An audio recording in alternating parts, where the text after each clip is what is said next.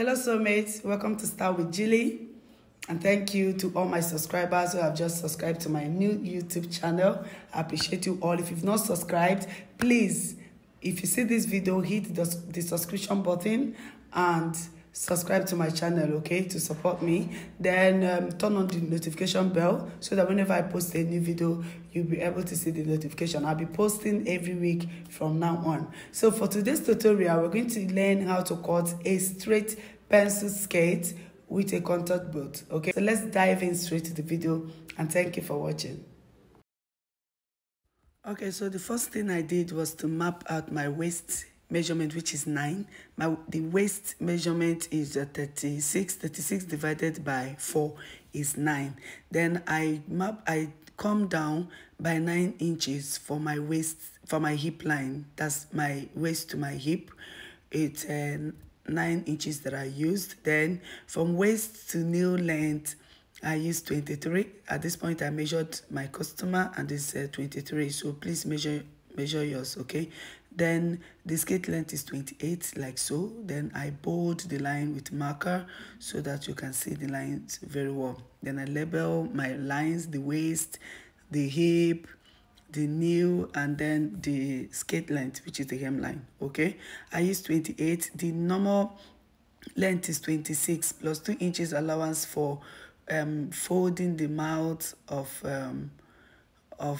the hem, and then for sewing allowance, okay? So then the hip measurement I'm using is 48. 48 divided by 4 is 12, but I used the 11 actually on the front. I minus 1 inch from the original hip measurement, okay? I'll tell you guys why I did that later. Then I minus 2 inches for my hip line, which is 11 minus 2, which is 9. I used 9 on my nail line, and then on my skirt length line, on the hemline, okay? So then after that, the next thing I would do is to connect the lines together like so. I'll connect the line together like so. The reason why I minus 1 inch on my hip measurement from the front is that the back hip measurement is always fuller than the front, okay? So at the back, we're going to use our complete 12 instead of 11.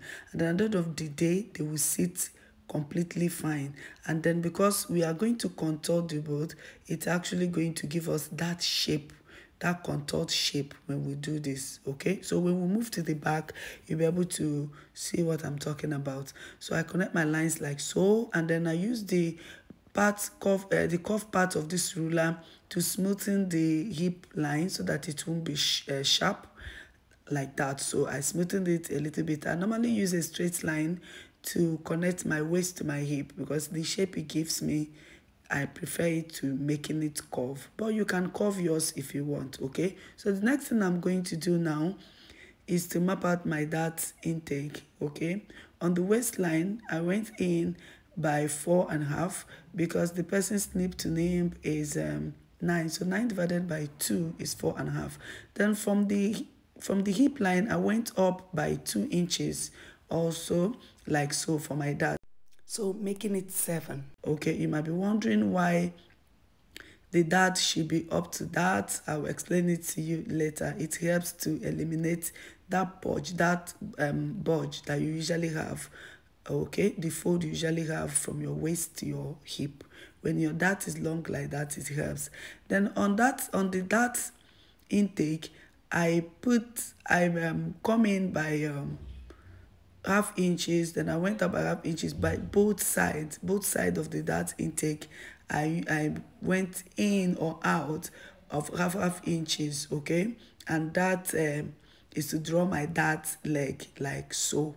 All right, so after that, I bold the lines because I used the pencil before so that you guys will be able to see the lines perfectly.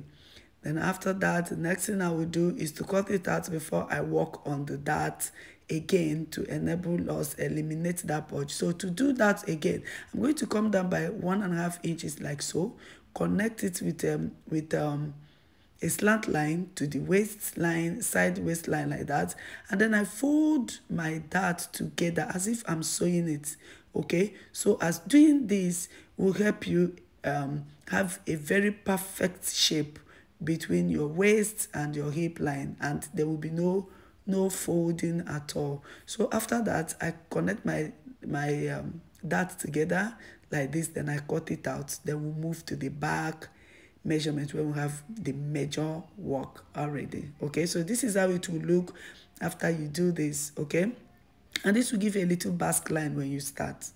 Then after that, we move to the back. Then on my zip, I marked 2 inches for my zip allowance. That 2 inches I marked for my zip allowance, I divided it into 1 inch like so.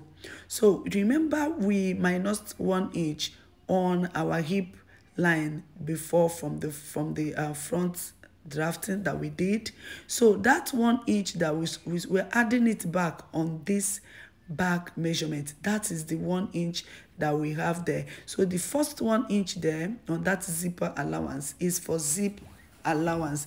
Then the last one is the 1 inch I'm adding to the hip line. Okay, so that means the hip line will now be completely 12 when I removed my 1 inch for zip allowance. So I label my lines again. Okay, this is actually very important, especially when you're giving it to someone to sew, so the person will be able to know where to start sewing. Okay, so after that, what I'm going to do right now is to mark out my my measurement also. So I get my 9 inches for my waistline, 9 plus the 1 inches for zip allowance, that is 10. Then I mark it like so. Then coming to the hip line, I get my 11 inches starting from the end of the 2 inches, right? Starting from the end of the 2 inches I marked out before, I put my 11 inches. Then plus the other first 1 inch there, that will make it 12, right? So we have our 12 complete. Then you see another 1 inch at the back, that is the zipper allowance on the hip line. This is the way we will be able to contour the hip area, the boot area like this. Okay, so from there I come down, I used 9 inches again for my new line, and then also for my hemline like so. Okay, then after that, the next thing to do is to connect the lines together like so, just like the way we connected the front line. Okay, the front pattern, sorry. So this is it. I use my marker to make the line straight, and then the first place I am putting right now is the zip. You see the first line there, that's why I'm labeling it. On the upper part, which is the waist part, that first line is the zipper allowance. On the hip line, the last line is the zipper allowance. Okay, so what I'm going to do now to contour this particular material, then the next thing I will do is to connect my hip line, okay, sorry, my waistline. Using a straight line, I connect from that zipper allowance on my waist. Okay, I connect it down to I mark it to draw something like a dart leg, connect it down to the line on the hip line like so. Okay, so it will form something like a dart like so. Okay, so then after that, the next thing I will do is to measure another 9 inches starting from my hip line down to the nail line. I measure another 9 inches where I will connect this line that is like my dart line right now, where I will connect it down to before my nail line, so to form that contoured shape, okay, on the hip and on the butt. Okay, it's very easy. Once you get this and you finish sewing it, the result will be so amazing. Okay, you will love your skate like you never loved it before, right? So after that, this is what we have, and then we are going to cut it. Or the next thing I need to do is to curve, make sure that that blend well like so. Okay, so that blended well. Then the next thing I will see, okay, let me check out if my measurement is still complete. Yes, and it's still complete. We have 12 inches, we have 13 inches, including the zip allowance on the hip area, okay? Then on the waist area, we have 10 inches. When I move this to my fabric, I will add my sewing allowance. You notice I didn't add any sewing allowance here, all right? So I'll add my allowance. The dart allowance is already added, guys. Sorry, even on the this, because the waist is actually 8, so plus 1 each dart allowance. That's why we have 9, all right? So but when I move to my fabric, I will add another allowance, maybe 1 each allowance for sewing, okay? So from there, I create my dart. I put in my dart leg down. I mark 4.5, that's 4.5, and then I come up by 2 inches from the hip line, just like we did at the first on the front pattern, and then I mark it like this, and then I connect it together like so, okay?